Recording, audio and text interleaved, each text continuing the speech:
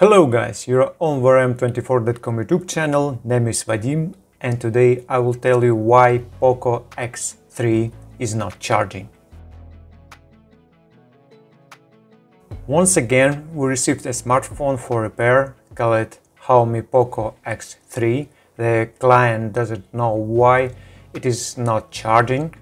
Visually, the smartphone has no damage, so we need to disassemble it, check the connectors, contacts, charging port for possible malfunctions. Also, liquid penetration cannot be excluded. We have to check the area around the charging port, headphone jack and smartphone hole. First of all, we open the back cover. Then we remove the covers, hiding the circuit boards, and disconnect the battery connector. After that, we carry out a visual inspection. No damage or traces of liquids are visible. We can check the charging port. We take out the subboard, connect the charger and check the contacts with a multimeter. In our case, the charging port is working. There is a voltage on the left contacts of the subboard connector. And now we have to check the power contacts of the connectors on the printed circuit boards and the interboard cable.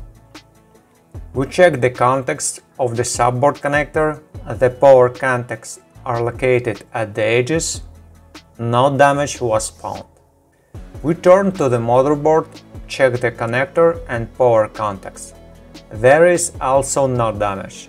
Now we need to check the power contacts of the interboard connectors.